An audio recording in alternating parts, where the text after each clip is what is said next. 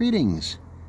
Just here in camp, and we're taking a quick look at these interesting little divots in the loose, sandy soil. What the heck are those things? If you've never seen these before, or you've seen them and you don't know what the heck they are, and you see a bunch of them in a certain spot, there's one there, and there's one over here. What the heck are those things? Well, there's something that is a friend of mine because they're an enemy of ants. They're called the ant lion, and make no mistake, they do not look like an ant at all, nor do they look like a lion version of an ant. That we call the velvet ant, and that isn't an ant at all.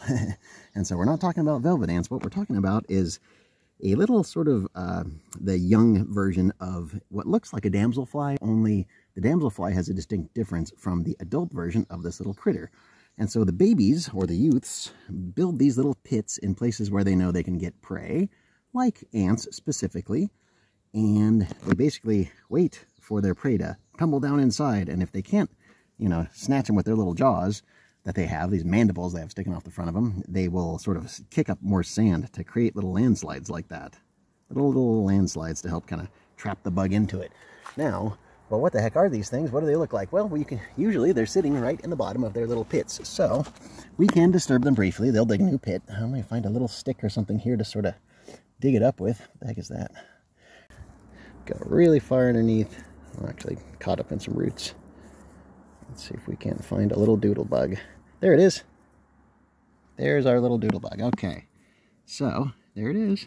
See our little, and they call it a doodlebug because when it runs around in the dirt, it leaves little trails that are often really kind of like crazy and doodly. Looks like somebody doodling. And so there we have our little itty bitty bug, and that's what's in the bottom of these pits. And it's very annoyed. And see how it goes backwards as a defense. That's getting it deeper inside.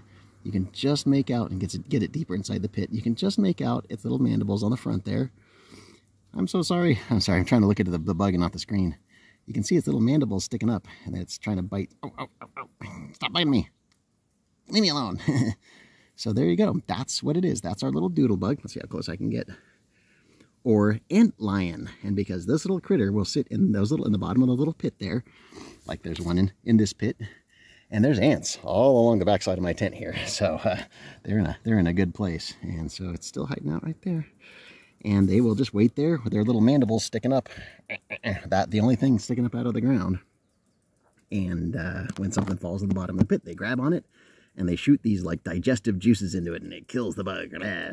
And so enemy of ants, hey, friend of mine. And I'm sorry to have bugged you, little bug. Go back to your little hole there. And so if you see those little pits, maybe try not to step on them because they're helping to control pests. And I see ants on my tent, it depends on the time of day, of course, early in the morning, not so much, but these little guys I do like. And keep an eye out for their damsel-like fly adult versions. Their bodies are brownish and they have antennae. So look for those two things. They tend to come out at night, though, so you're not going to necessarily see them during the day very much. And here you can see no antenna, but the coloration of an adult antlion. So that's still not an antlion because of the lack of very distinctive antenna. It's going to definitely be a brown damselfly. And I just saw it chasing a blue one around like they were looking to mate, so it's definitely not one of those antlions in the adult form.